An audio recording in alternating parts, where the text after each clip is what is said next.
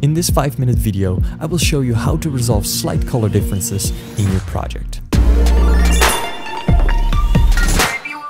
So I've been working on this particular scene of the Blend Manifesto, and it was so much work that luckily we had some super awesome people help out to get this project done. So in this scene, there's this ball that turns into a document. That document turns into fireworks, shoots up in the air, and then explodes. So a friend of mine, Austin, has actually been working on this explosion, and let's import his project. So I actually have been working with this main color palette over here, so I know for sure that if I colored something in red, it will be exactly this red color value. But I'm not quite sure what Austin has been using in his project, so I want to make sure that the colors that he used are exactly the same colors that I have in my main color palette before I import his project into my scene. So we can do this by creating a new color palette from the fireworks scene. And before I create a color palette, I see that there's a lot of compositions in here. So there's one thing that I need to turn on, and that's recurse nested comps. And this will make sure that Ray Dynamic Color is also looking inside of compositions that are within my selection for color properties, because some of these elements might also have colors that you want to add to the color palette.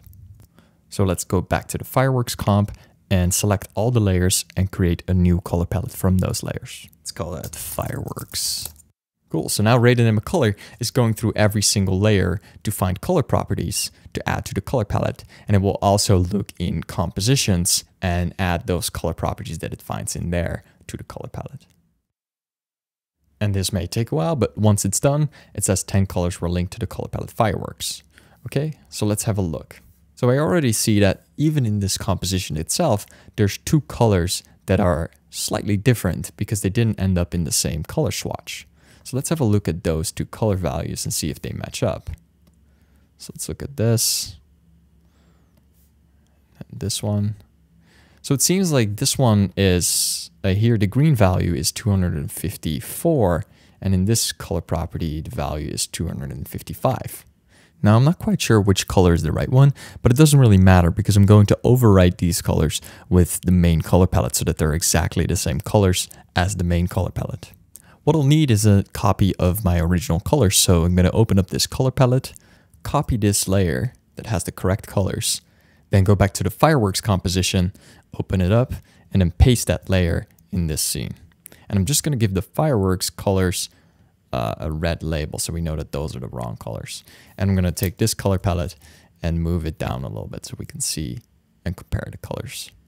So I want to take the colors that are right and match the order of the color palette that is wrong, because then I can swap out the bad colors for the right ones.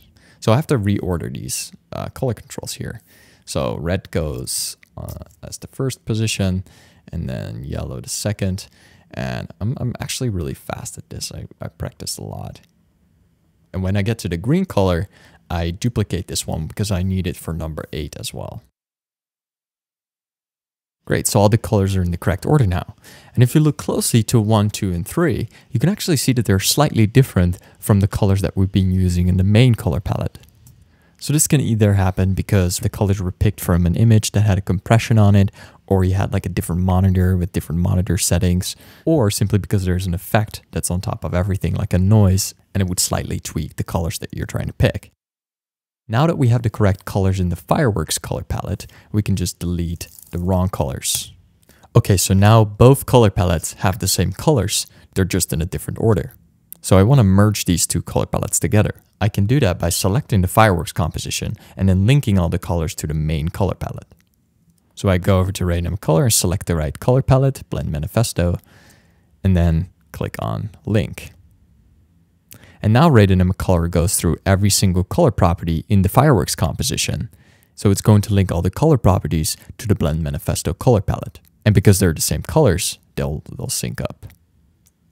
So this may take a while, but after they're synced up, 144 colors were linked to this color palette, Blend Manifesto. And you can delete this color palette now. And you can be 100% sure that all the colors that are used here are the exact same colors that are used in the main color palette. I hope you learned something new. If you want to stay up to date on the latest tutorials, make sure you subscribe to this channel. If you have a request for a tutorial, find the link in the description and fill out the form.